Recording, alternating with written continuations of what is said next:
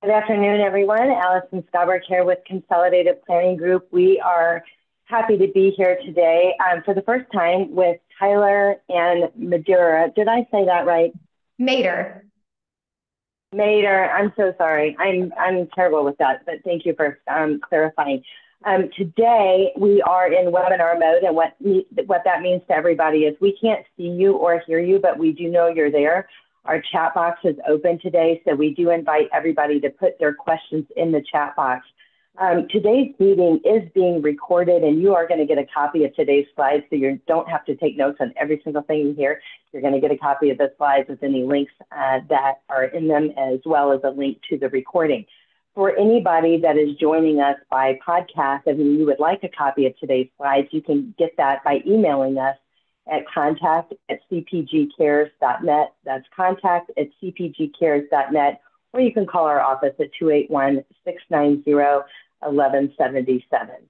So we're glad that each and every one of you are here with us today. Today we're talking about understanding the Social Security Administration programs and the benefits of establishing a trust. And I know we've had a lot of webinars on Social Security matters, and this is near and dear to a lot of people's hearts, and there's a lot of confusion that comes along with this. So we hope to uncover some of that today and provide some clarifications. But again, please do put your questions in the chat box. We're going to take those questions throughout the presentation, and if you have that question, probably somebody else does too. Consolidated Planning Group is a holistic special needs financial planning firm. We're nationally certified as Social Security advisors, members of the Special Needs Planning Academy. We are an advisory and consulting firm. The differences of what we do and what, for instance, they do is we're the money. They're the paper. They're the legal documents. They're the law representation, and we're the money. How much money do we need to fund a special needs trust? How and when, should we apply for the various programs? How do we have money in the right buckets to make sure that we preserve the eligibility for the very programs that we're discussing today? We help people set up protection plans, lifetime care plans. We do a lot of transition planning. We help set up ABLE accounts, which is an account that is not counted against an individual for SSI and Medicaid purposes. And we do a lot of advocacy by way of our webinars. So you guys can check out our YouTube channel. It's Consolidated Planning Group YouTube. There's over 350 webinars on planning for special needs. If you can think of a topic, it's out there. And that is just out there of my own heart. We want to educate and empower parents to have the tools and resources that they need to achieve the success that they want for their loved one with a disability. So having said that, thank you again for being here with us, and I would like to turn things over to you. All right. Hi, I'm Gigit Tyler, and I'm going to be doing the portion of this program about Social Security, disability, and SSI. I have been practicing Social Security law for a little over 14 years, and I'm very happy to be here and give y'all some information. So when you talk about disability programs through Social Security, there's actually two separate programs. There's Social Security Disability, which is based on the taxes someone has paid in over the work life. And then there is Supplemental Security Income, or SSI, which is based on the income and assets of the individual. All right, so for both programs, you first have to be found disabled. And for an adult, it's all about, there's a really long definition there. I'm not going to read it to you out loud. But in summary, you have to prove someone cannot work full-time for at least 12 months. So it's all about your ability to work. For the child, it's more about functional impairments. So they're looking at the child's ability to acquire information, to care for themselves, to be around other people, and it's based on their age. So what should a 6-year-old be doing that they're not able to do? All right, so Social Security Disability Insurance. It's called an insurance program in that it insures your wages if you become disabled. So as you work a W-2 job or you're paying into Social Security, that's how you become qualified for this program. Once you get it, you get a monthly benefit. The max right now is $3,822. It will vary, it just depends on how much money you've made. And you will also get Medicare once you've been on the benefits for at least 24 months. So as far as how you get qualified, first you have to be found disabled, like we talked about earlier, and then you have to have enough taxes paid in. So my rule of thumb is if you're over the age of 31, you need to have at least worked 5 out of the last 10 years because you have to have at least 20 work credits in the past 10 years. And every year it goes up and down, or it goes up of how much you have to pay in that year in order to get your credit, and you can only get 4 credits a year. Now, the only way you can get Social Security disability if you have not worked long enough is to be qualified under the Adult Disabled Child Program. And what that is once someone turns 18, is the first time they can apply, and they have to be found disabled before the age of 22. And if the child is disabled before the age of 22, if they have a parent on any type of Social Security benefit, or they have a parent who has passed away, they can draw off of that parent's Social Security earnings. So it's 50% of the earnings if the parent is on Social Security, and it's 75% if they have a parent who's passed away. This is where there's some confusion, because, you know, the Social Security Administration, we have all these acronyms for all these programs, and it only would make sense that if I have a disabled child that they would qualify for Social Security disability. And I think oftentimes people are very confused by this. So I want to clarify what you just said. So basically, the Childhood Disability Benefit Program used to be called Disabled Adult Child. Is the only way typically they're going to qualify for SSDI. It's the other program that the kids typically qualify for. So these SSI, SSDI, it sounds the same, but they're very, very different programs. So one thing I want to mention here too is that when people apply, they're applying for both SSI, SSDI. And what happens typically is they get a letter in the mail pretty promptly saying that they were denied for SSDI, and it's because the child didn't have enough work credits. So they were rightfully denied for SSDI. And a lot of times parents feel pretty overwhelmed by that letter. But what that letter doesn't say is that they're still considering the person for SSI. And that is, you know, kind of down the road. Have you seen that issue come up before as well? Yes. And, you know, even for people who aren't minor children, you know, a lot of times I'm applying for both programs and it becomes very overwhelming. And so what I tell people is you look at the top left-hand corner of the letter, and does it say Supplemental Security Income, or does it say Survivors Disability and Retirement? And I have my clients sort those into 2 different piles and read them separately. You know, when I'm helping a client, though, as soon as I get those letters, I call them and say, hey, this letter was expected, but the SSI case is still pending. But Social Security does not take the time to explain that to people. That's why it's so important to really have an advocate who deals with Social Security on a regular basis. That's really good advice. And I know that I've received letters from both. And the thing is the font is the same, the print, I mean, it just looks the same. So if you're really not looking close at the top left-hand corner, you could miss exactly who it's from. It is a little bit confusing. So thanks for clarifying that. Looks like, let's see if we have a question here. Isn't there an issue here with Family Max?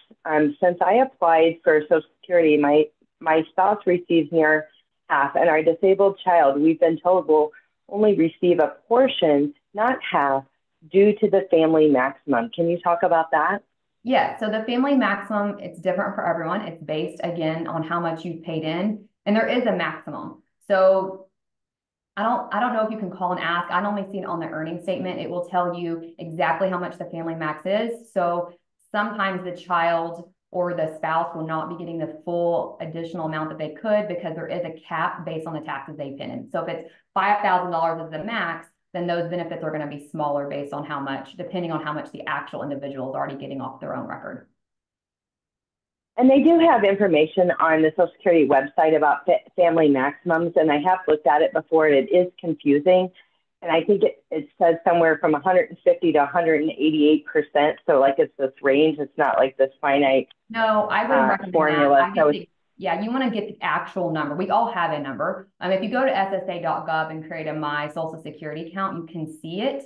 And so I look at it for people quite often, so I can kind of help them gauge how much I think they're actually going to get. So those numbers are the maximum someone's going to get, but they can be reduced depending on how many people are drawing off of the earnings record and how much money they made. Someone making $30,000 a year's family maximum is going to be quite different than someone who made $300,000 a year. And it's very, they look really heavily at your past 10 years. So sometimes if you made a lot of money, but it's been 10 years, it could even be changed and reduced at that point. So I wouldn't try to calculate it on my own because it's too complicated. I would always go straight to Social Security and look at the number.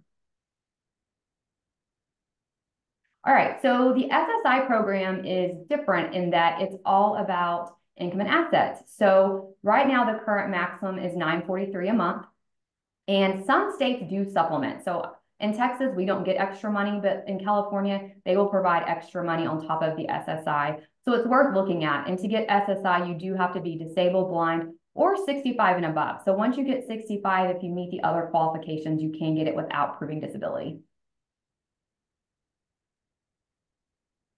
There are some non-financial requirements. For example, for the most part, you have to be a citizen. There are some permanent residents who will qualify, but it's very few.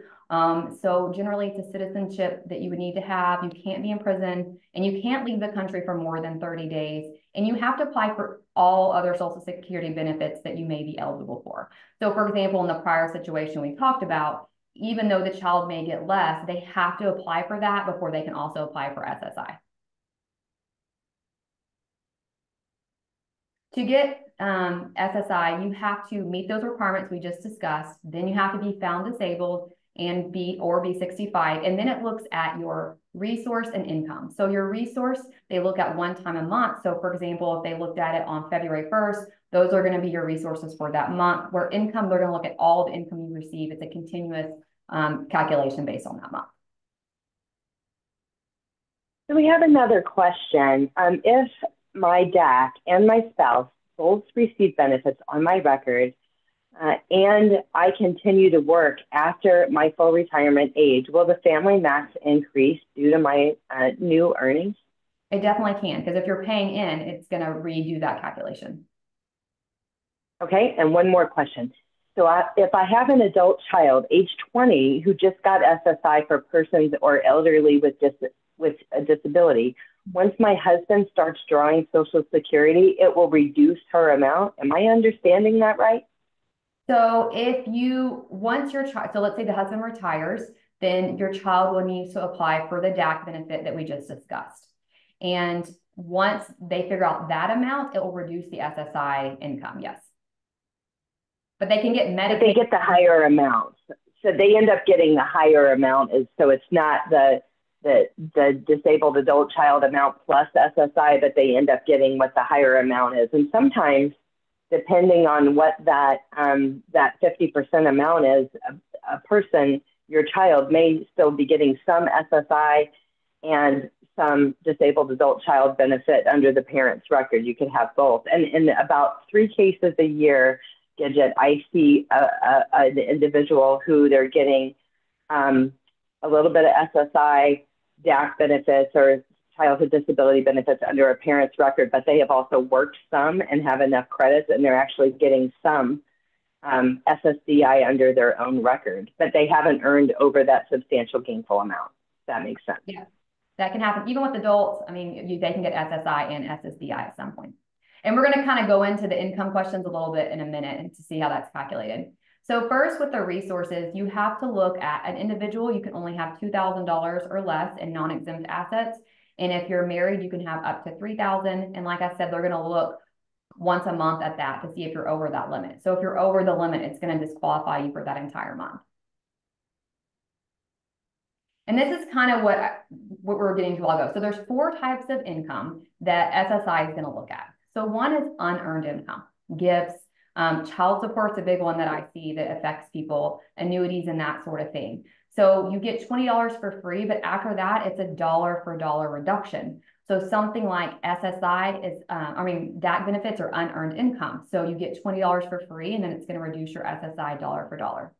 And then there's earned income, which is going to be more if you're working or self-employed. You get $65 for free, and then every $2, it reduces it by $1. So you get a lot more leeway with the earned income.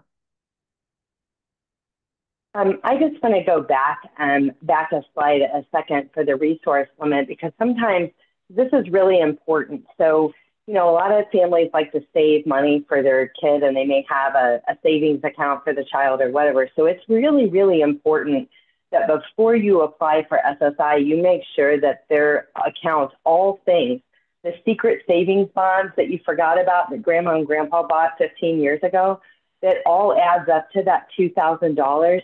And so one question that I get is, what do I do now? I have more money. And so, first of all, don't just go close the account. They're hip to that. That is not a legitimate move to just go close the account and take the money out. What you can do is you can spend down the money for the benefit of said child.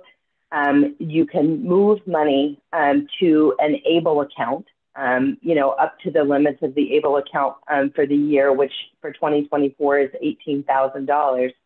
And if it is the child's money, then that money can also be moved into a first-party special needs trust, which I know they're going to talk more about. But I just want to mention this because I think a lot of people's tendencies are, okay, I'm just going to close that account. But they go back and look at that. So it is important to do it the right way as far as if you're over that $2,000. You definitely want to do that. And you said something a moment ago that is important. We talk about this a lot on our webinars because people don't really think about it being income to the child, but you talked about child support. So this is a big thing. A lot of times we see child support in Texas that continues post age 18 for an individual with a disability. And we see a lot of families apply for SSI and get denied because that child support has not been redirected to that first party special needs trust. And so I know you guys are going to talk more about that, but just know, guys, if you have child support that's not going to a first party special needs trust, that is a matter that does need to be addressed before you apply for SSI. Okay, so let's go to the next slide. Okay, so the other two kinds of income that really seem to impact a lot of my clients is in-kind support and maintenance. This is if your disabled person in your life is living with you and they're not paying rent, they're going to deduct up to a third of their benefit. So it's really important that you have a lease agreement or some kind of agreement that they're going to pay you rent and pay for their fair share. I would definitely reach out to an attorney or someone to help you make sure you get that correct. And then deemed income, this is what stops the majority of minor children who have disabilities from actually getting benefits until they turn 18. So if someone has a duty to support you, their income is going to be deemed to you. And we're going to talk a little bit more about that on the next slide. Okay, so the big ones that get deemed are minor to minor, or from parents to minor, and then spouse to spouse.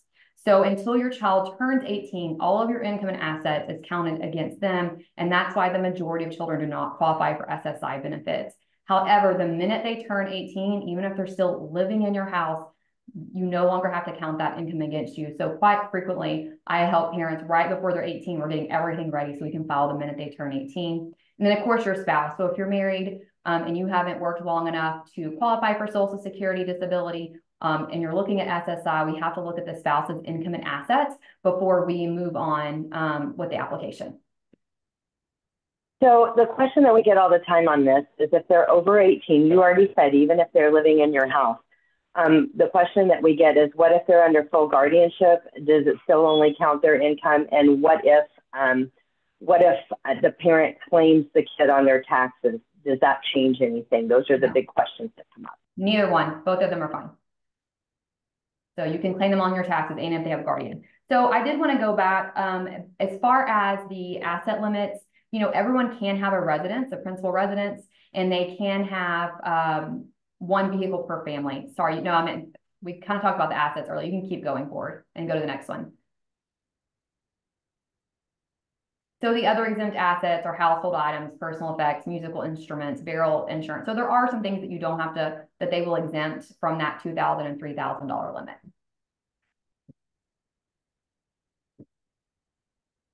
Okay, so SSI or Medicaid. So when you get SSI, for the most part, you're going to get Medicaid. Now, there are 3 different types of states. So it's important, depending on where you are, to know what you need to do to get that Medicaid. So in 1634 states, as long as you're getting $1 of SSI, you're going to get Medicaid. Texas, for example, is one of those states. In SSI criteria states, it's really the same, but you have to take the extra step to put in put in an application for Medicaid. And then the most restrictive states are 209B states, and you still have to put in a separate application, and it's not guaranteed that you'll get Medicaid. They could have extra criteria added to it. And the next slide will show you, just in case, depending on where you are, where your states fall.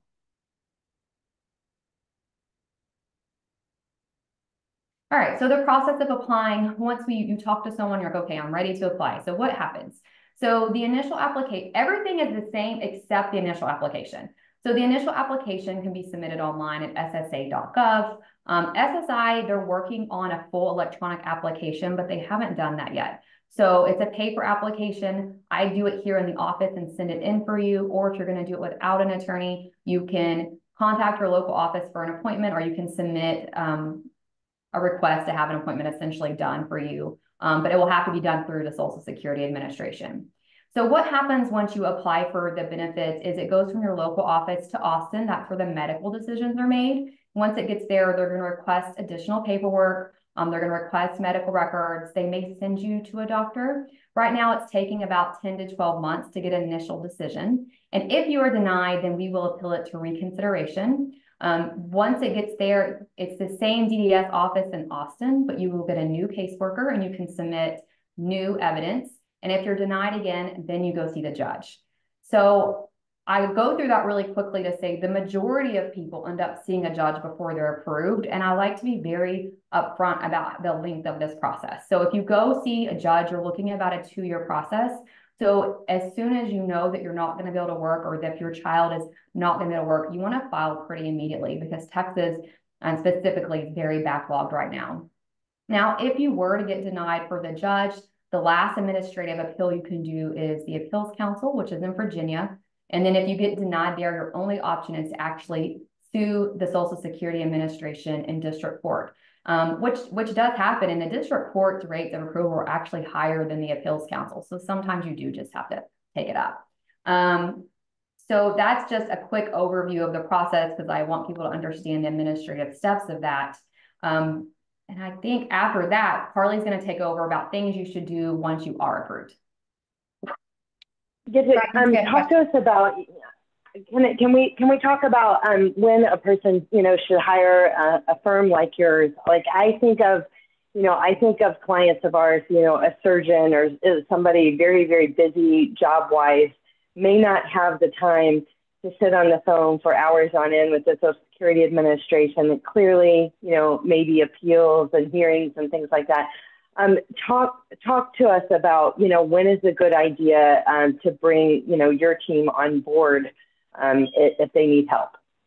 Well, my favorite, what I prefer is to do the initial application, because what people do not understand is that the function reports and the work history reports that are done at that initial application level seem very innocent, and almost every denial I get at a hearing level is going to quote something that was written on those forms. Now, I will say this, as far as for sure when you should do it, I would say after the initial denial, because the reconsideration denial rate is 89%. So most likely, if you do not get into the initial application stage, you don't get approved, you're going to the hearing. And the longer an attorney has the case, the more time we have to build up the evidence in the case so it's ready to go once it gets in front of the judge. Because it used to take a year to get a court date, so we had time, but hearings are actually happening a lot quicker now. So if I only have a case for 2 or 3 months, it's really hard to build up enough evidence if I feel like the case isn't ready yet to see the judge. So initial application, if you feel comfortable doing it, I think you can try, but the minute you get denied, I would hire an attorney before reconsideration. Okay, one thing I wanted to mention too is the Social Security Blue Book. This is a medical impairment guide that the Social Security Administration uses to determine, basically whether or not a person, the criteria that they're looking for to see if your loved one meets to be quote unquote determined disabled. So the Social Security Blue Book is online, and you can look, and I say look all of the impairments up. So if they have autism and a variety of other diagnoses, don't forget those other diagnoses. So look them all up. So the Social Security Blue Book. And then we had a question in the chat box, Gigit, about, what medical documents should we get ready? So prior to applying for SSI, do you have any recommended documents that parents should get ready before the application? So the most important thing is to make sure you're going to the doctor and you're reporting all your symptoms.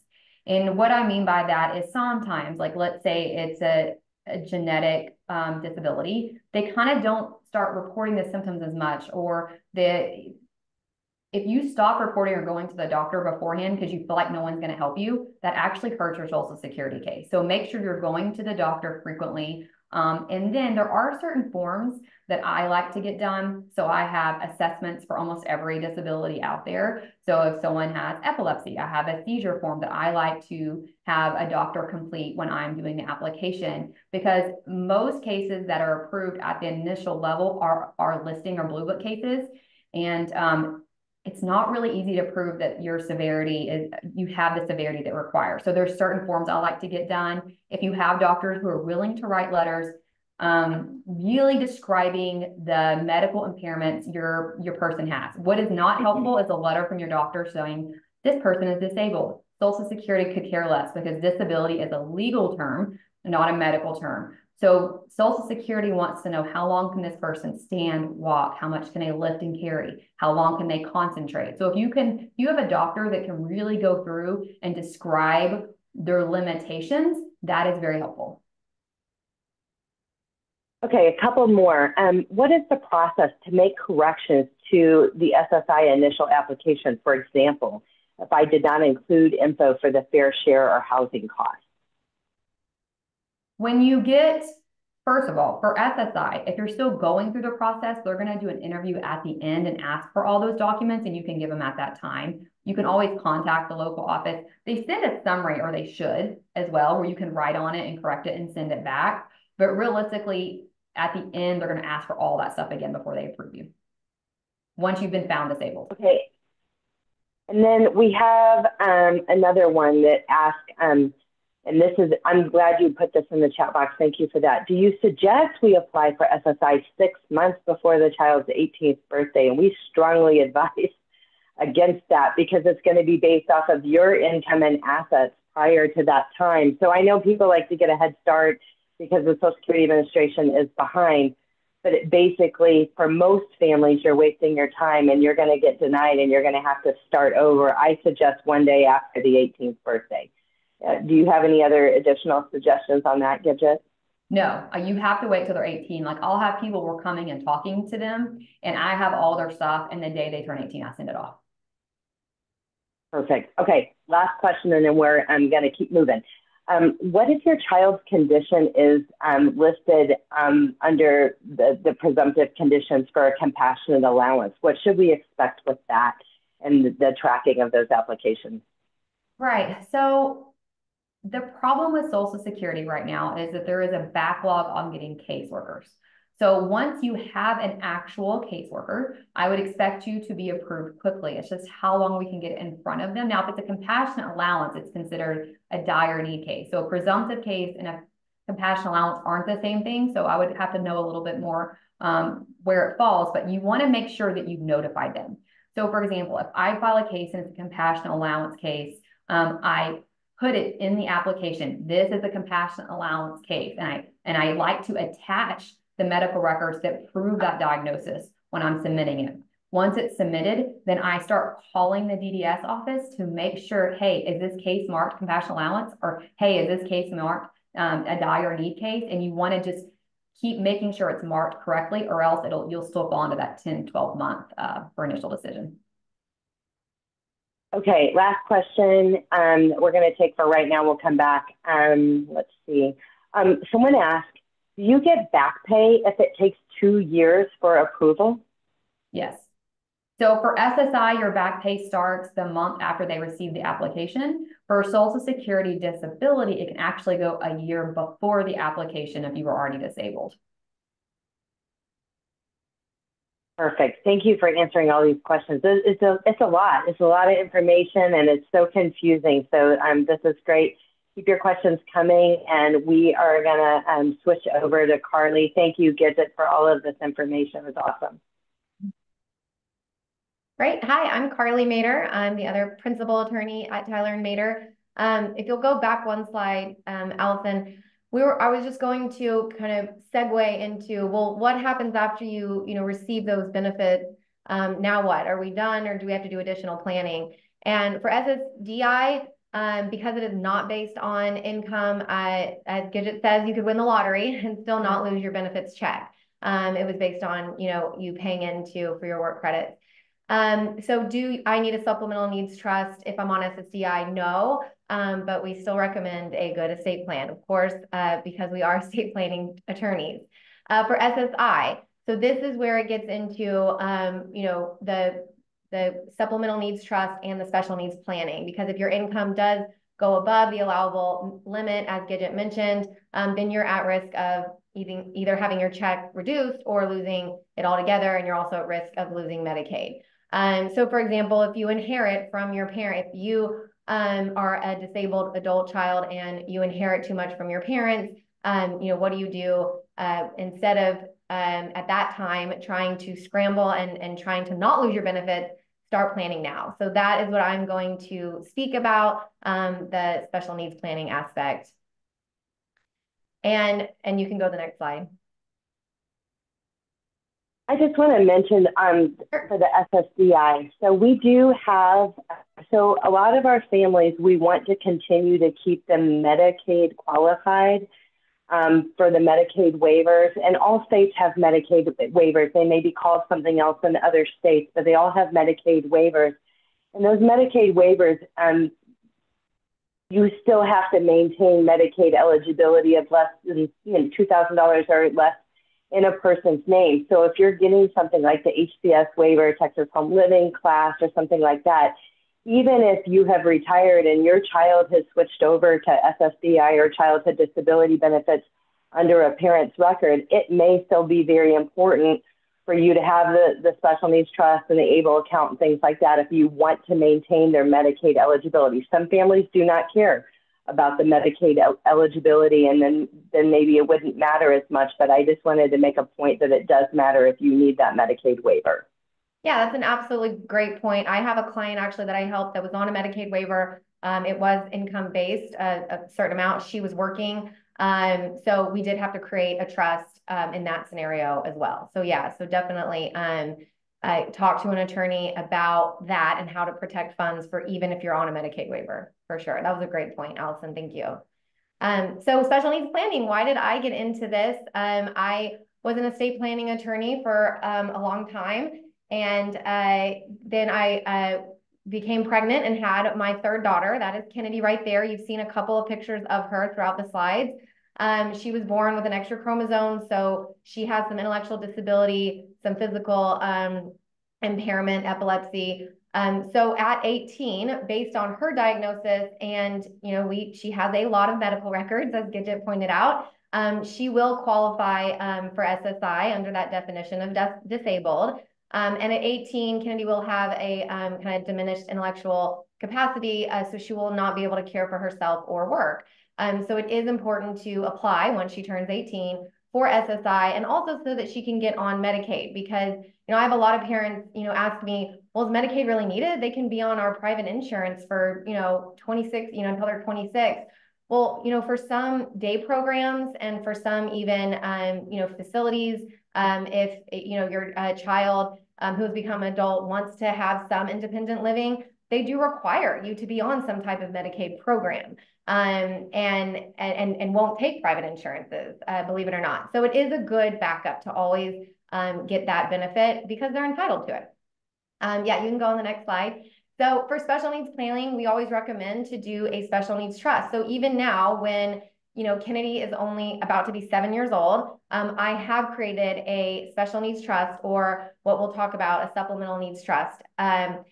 So what is a trust? A lot of people, that term is thrown around a lot and people sometimes get confused. So I just wanted a simplified version of what is a trust. It's a great tool to create a separate entity, account, person. I mean, just a separate identification, so to speak, that allows the creators of the trust to appoint someone to help manage that trust property. And we can go over, what that title is.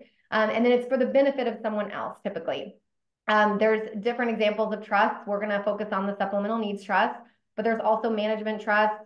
If if you have a disabled child that is, working and able to either one day qualify for SSDI or doesn't need benefits, but maybe they're not that great with financial planning, right? They're not that great at managing their own bank account. You can still have their bank account in a trust that someone else manages for them. It doesn't have to be a supplemental needs trust. It can be a management trust. So there's a lot of trusts out there, and we'll focus on the supplemental needs ones for this presentation. So what do the words mean? A lot of the times I hear, well, who's executor of my trust? That's not, the best terminology. Executor is the executor of a will. So I wanted to just go over some of the kind of the keywords you hear when you think of a trust. The grantor or the trustor or the settlor is the person that creates the trust. And they typically fund the trust. Other people can as well, but for the most part, that is the person that goes to the attorney and wants to establish that trust. And then they appoint a trustee. A lot of the times the grantor can also be the trustee, but it can also be a financial institution. It can be a CPA, it can be an attorney, it can be a bank. It can also just be a loved one. The person does have a high standard of care and loyalty. They have to do what is best for the beneficiary. The beneficiary is the person that benefits from the trust. So those are those three keywords that you'll hear. Okay, so now for this presentation, we're focusing on the supplemental needs trust and special needs planning. As Gigit mentioned, the individuals who meet the definition of disability will be eligible for the needs-based program as long as their income is below the limit, their resource and income test.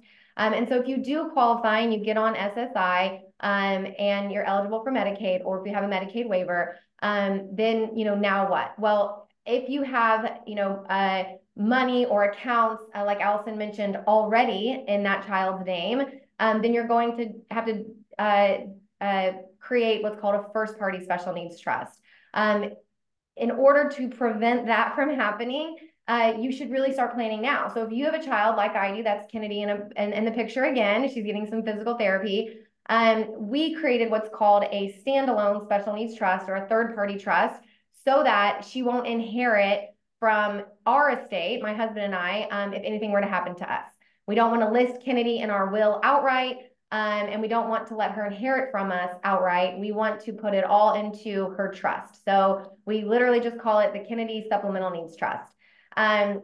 We also put contingent supplemental needs language in all of our wills at Tyler and Maderer, because, as a lot of special needs parents out there know, you never know when your child is going to become disabled. Some people, as Gigit mentioned, they don't even get the diagnosis until they're, 15 years old. And then they start seeing some issues, or all of a sudden they have an epilepsy diagnosis and it's very debilitating.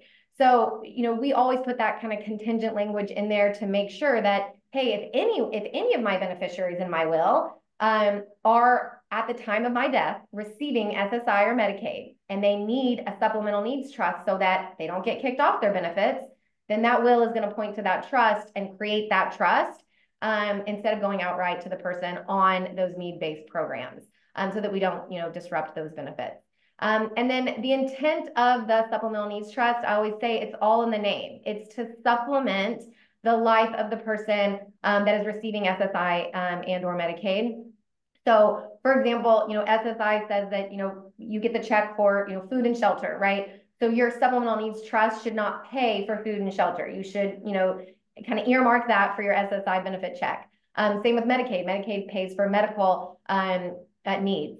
So, but all three of those things are kind of essentials that the person, gets or maintains eligibility for. But there's so much more expenses, as we all know, for someone, especially with disabilities. Extra medical equipment that Medicaid does not cover, certain medications, even a cell phone, clothing, shoes, utilities at the home, right? Like cable TV, internet. So you can use the funds that you set aside, just like a savings account, in the supplemental needs trust to supplement the life of your child once they're on those benefits. We have a few trust-related questions. I was told that since my adult child gets SSI, that once we pass away, that the state of Texas will take half of everything. And this worries me because it's our girl's home. Can you confirm if there's truth to that? No, I'm sorry, the home? Is that what the question was? Or the trust? Yeah, they were told that if a person was getting SSI, that when they die, that the state will take half of everything. No, that is not true. They might be referring to a Medicaid payback trust, which I'll explain in a minute. That's the first party trust. Okay, and another question is, do you have to report this trust to the IRS? To the IRS? No, I mean, you do have to pay taxes on a trust. So depending on your specific personal situation and your tax situation, which we do recommend to talk with a CPA about the trust you're establishing. But the way the trust is taxed does need to be reported. Any income producing that the trust makes has to be reported on either your federal tax return, or if the supplemental needs trust is an irrevocable trust and it has its own tax ID, then yes, the trust will file its own federal income tax return. And we do have a CPA that's nuanced in special needs trust that we refer to on a pretty regular basis. So if you need that, you can reach out. Someone says, I was told in another panel that we should not set up a special needs trust to activate until my wife and I both passed away. Do you share this opinion? No, I will say that, sometimes attorneys and even financial planners are weary of putting too much into the trust, right? Because if it's, irrevocable, especially, you're going to have a higher tax burden. You can create special needs trusts as revocable trusts. And then it doesn't become irrevocable until you're passing, the parent's passing. But for example, I like to set up the trust now so that even if you don't fund it exactly with a bank account or a savings account and you don't put a bunch in there, one, it is nice to have, like if you set up a special needs trust and have its own savings account, you can actually have friends and family, write a check to that disabled child through that trust, and there's no limit on it. You can also do that through the ABLE account, which that's another slide too that I go over. But there's no limit to a third-party supplemental needs trust amount. You can also, it's a good way to name the trust. If it's already established, it's a great way to name that trust in like a grandparent's will or a sibling's, will if they're older. So I do create it now. But I'm not of the opinion that you have to fund it now. But it is nice to at least even put it on beneficiary designations for like IRAs or life insurance policies. So yeah, I hope that answered the question. Harley, we share your opinion 1,000%. And another reason I would like to add is that if it's already established, when somebody dies, there might be a crisis that's leading up to a death, and it could take a couple of months, a couple of weeks to get everything set up, whereas if it's already set up, it's good. And the other thing that you said, and I just wanted to reiterate this, because this is a big deal. If your trust isn't going to be set up to your death and your affluent parents die that want to leave money to your special needs child, it's an issue. Yeah. So having that set up, like you said already, then grandma and grandpa can set up, leaving money directly to that trust. So I am a fan of that. Someone said, and I think we'll defer this, but they asked about, would an ABLE account meet many of the same needs as the special needs trust? And then there are vast differences between those two accounts. So I'll let you get to that one and we'll come back to that. And then the other person said, what happens to these trust accounts when the person dies? Yeah, that's a great question. So for the third party supplemental needs trust, you can, in the trust agreement, you can name contingent beneficiaries, which is a great benefit. I think it's coming on those slides, but it's a great benefit of a third-party supplemental needs trust is that you can leave it to your other children. So if that trust account has grown, if that trust account has inherited a bunch of money from like grandparents, and there's a lot of funds in there, and then tragically your disabled child has passed away, in that trust agreement it does say you can say exactly what happens to those funds and who gets it. Can you please just tell us why it wouldn't just be easier to leave everything to your other children with an agreement that they'll take care of them? Can you talk to us about some of the things that could happen, like death and divorce or things like that, where the kind of, as I call it, the wheels fall off the bus of that plan?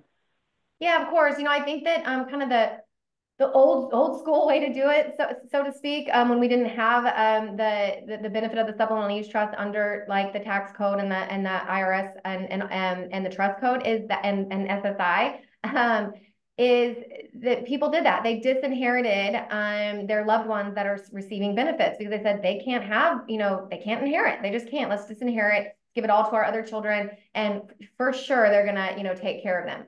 Well, you know, you can be absolutely sure of a person and their well-intentioned, but once you're gone, you're gone. I mean, in that moment, if that other child, even though it's a sibling and you would want them to do the absolute best for their other sibling, and, you know, maybe 90% of the time that happens, but we've actually seen firsthand where that does not happen.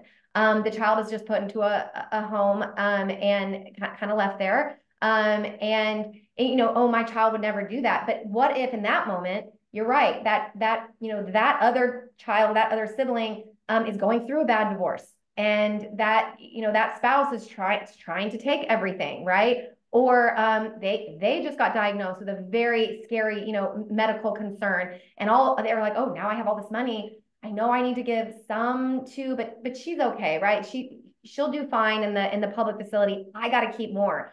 So we're not saying that like all people are bad or anything. I mean, that is an option for some families. We would never recommend it.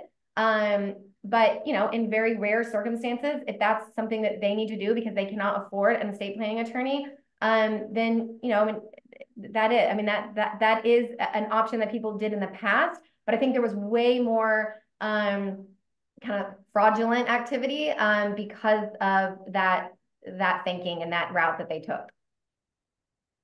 You know, and furthermore, if they leave it to like the other sibling or whatever, and that sibling dies, that money could become a part of that sibling's estate and be tied up that way as well. Absolutely. I mean, there's lots of issues there. So thanks for talking about that. And if no one had a will and no one had a plan in place, then, you know, under laws of intestate, if they were married, it all goes to that spouse. Well, that spouse has absolutely no duty and maybe not even any type of connection to the disabled, you know, person. So again, that's a great point as well. Or if you're sued, if that person gets into a car accident, your asset, they can, you know, or bankruptcy. There's just a lot of really negative parts of that. Mm-hmm. We would actually not recommend that for any child, regardless of their disability or not. You know, we don't. A lot of parents say, well, I'm going to leave my life insurance policy to the oldest sibling. The oldest sibling is just going to distribute it out because I don't need a will. I don't want to do anything like that. That almost never works, ever. And like Gigit said, there's so many stories that we've heard that didn't work. It caused more fighting, and that money was gone quick. I mentioned this a lot in our webinars about beneficiaries. We've been talking about wills and trusts, and, you know, you have an executor, you have a trustee, but in your life insurance and investment accounts and bank accounts, you may have a transfer on death or payable on death or bank account or a beneficiary. The beneficiary trumps everything. So just so you know, if you have legal documents in place and you've spelled everything out, but you failed to change the beneficiaries on these contracts, the beneficiary trumps everything. So that's key to know.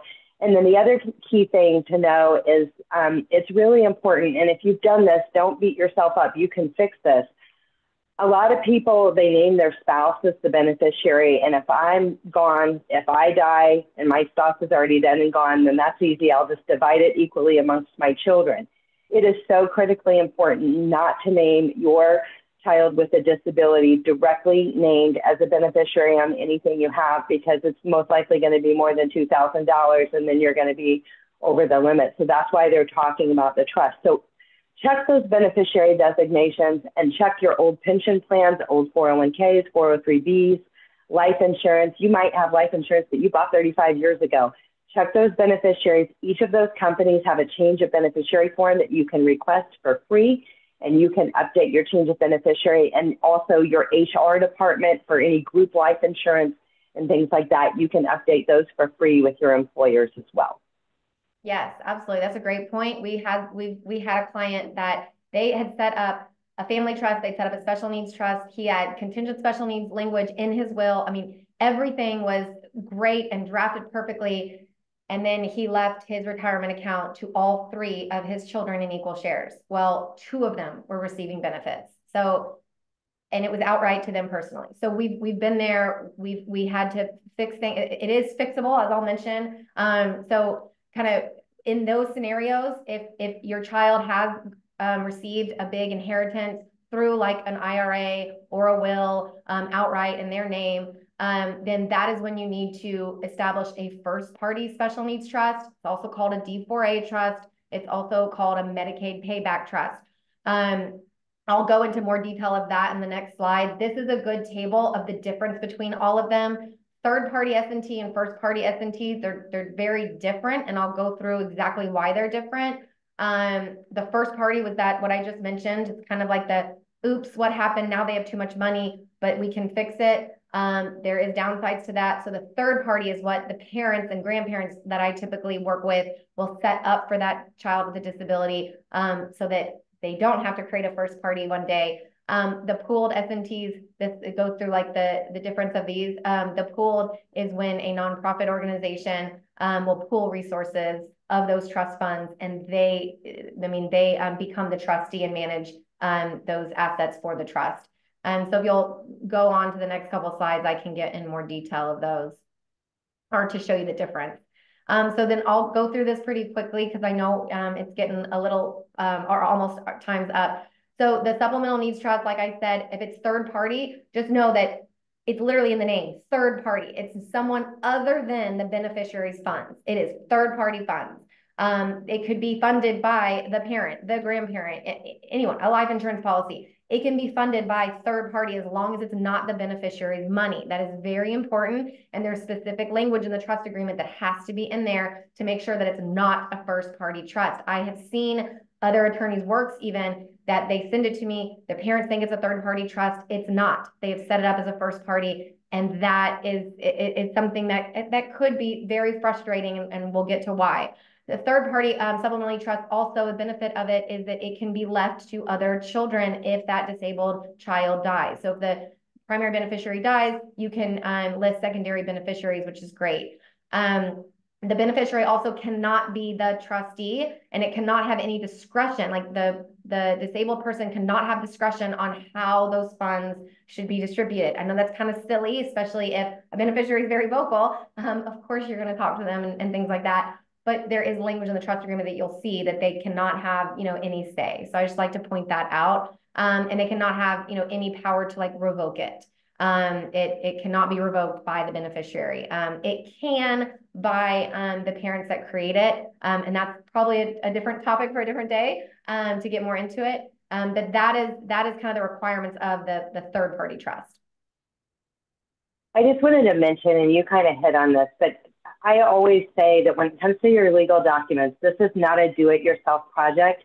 This is not your real estate attorney neighbor next door that says they're going to do it for you for free. Your situation is specialized. It is so critically important that you work with a specialist, work with attorneys that are specifically nuanced and working with people with disabilities and understand this stuff, because I've seen it too, where the third-party special needs trust had a Medicaid payback in it. I've seen some crazy stuff.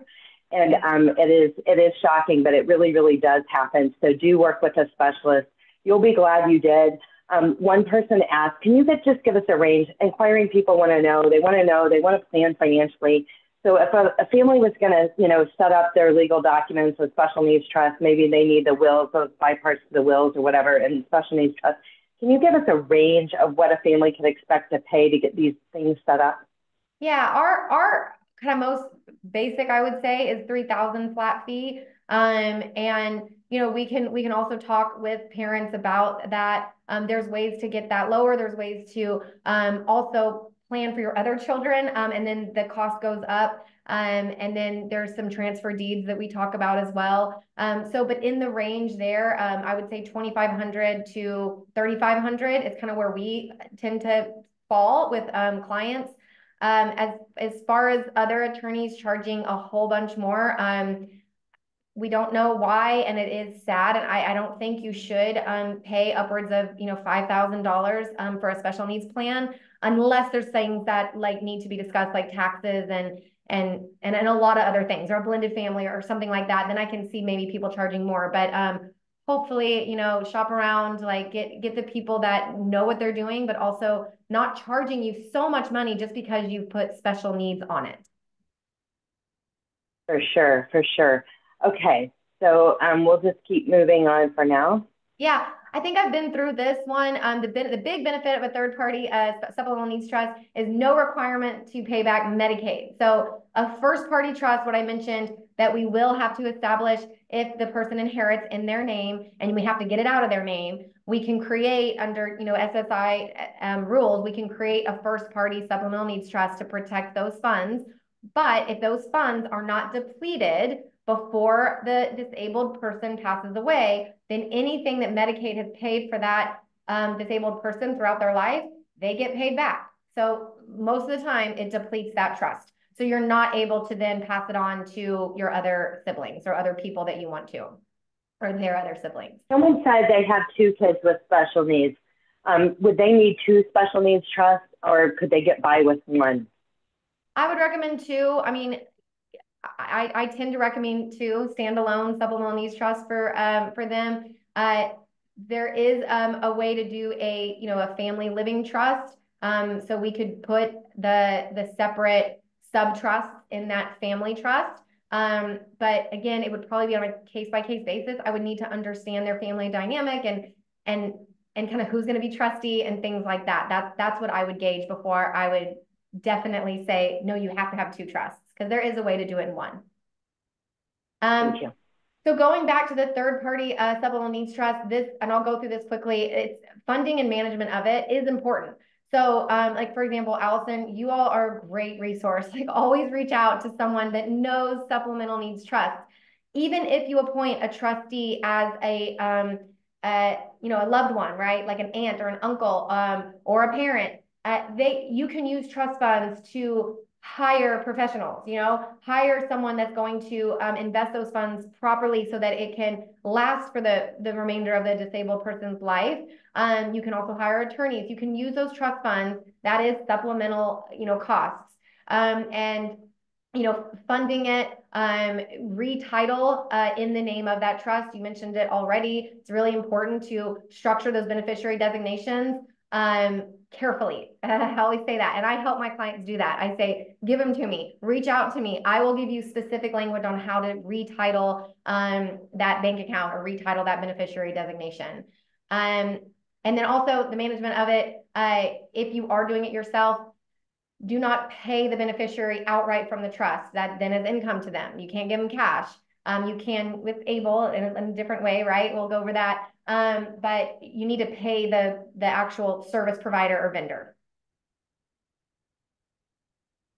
The first party, these are the payback. That's the biggest, kind of difference is that the payback trust will pay back Medicaid, as I mentioned. Also, it is with the beneficiary of the trust's own funds. That's why it's first party. It's their money that is funding this trust.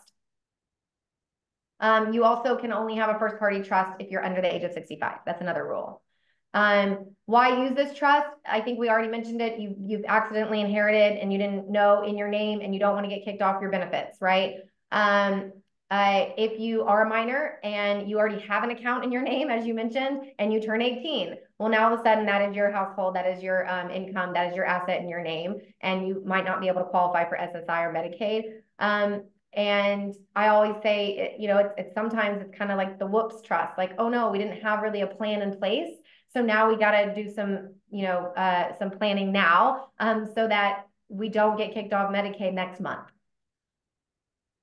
So settlements, scholarship refunds is another one. So like if a kid with a disability is actually going to college and they get a scholarship and then there's a refund, that refund would go directly to the individual. And if it's more than $2,000, it is an issue. So I know that we had to have a first party special needs trust for scholarship refunds in the past.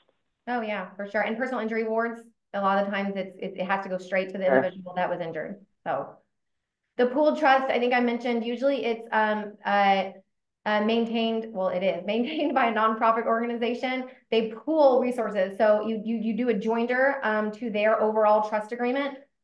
You join it, and it's a less costly way to establish a trust. I mean, they have, you know, better fees typically to set it up. But it does pool the resources. You know, there is a little bit more red tape. You have to have a personal representative, a care manager. I mean, there's a lot that you have to go through, but it's a great option for people that need that. And it's more of a corporate trustee vibe, but it's a nonprofit that is investing all these funds and trying to grow it. And then you have your own kind of sub account. The Arc of Texas Master Pooled Trust is a great resource. Definitely reach out to them if you're interested. They are amazing at customer service. You all, you know, have the slides. You can go through this, the benefits of supplemental needs trust. I did like 3 examples of when you should create, you know, a standalone third party, and then when you should create first parties. And then the ABLE account, you've already touched on it, Allison, but the ABLE account is an amazing tool. I always say, yes, I'm so glad you're setting up a supplemental needs trust. Also get an ABLE account. Like it's such a good backup. Yes, there's a limit. You cannot have over 100,000 in it. You can only contribute 18,000, but it is an amazing tax-free growth account. It's very similar to that 529 education savings plan. And you can use those funds on the qualified disability expenses. So you can actually use that money for like rent, you know, extra rent, extra housing, care, food. You can even have a prepaid card, and that disabled person can have some autonomy. They can use that card, they can go to restaurants, and they can feel more independent. So the ABLE account is amazing, and I do encourage everyone to look into it. Oh, so the key thing that you said on the ABLE account. Oh, no, go ahead. No, I was gonna say two big things about ABLE account. Two other kind of rules about it. You can only have 1 account per disabled person, and the onset of disability does have to be before 26. They're trying to get that.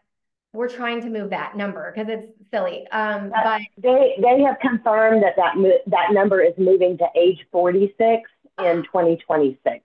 Wonderful. So it has moved. That has been approved. It's not approved. It's not starting until 2026, okay, but it's 46 in 2026. And I just wanted to mention that if the individual is working, they can contribute up to $14,580 for 2024, in addition to the $18,000. But there was a question earlier, and I just want to mention the why behind this. So you see the limit is 100,000. So if you have more than 100,000 in an ABLE account, you're going to disqualify for SSI and Medicaid. So that's why you might need the ABLE account and a special needs trust.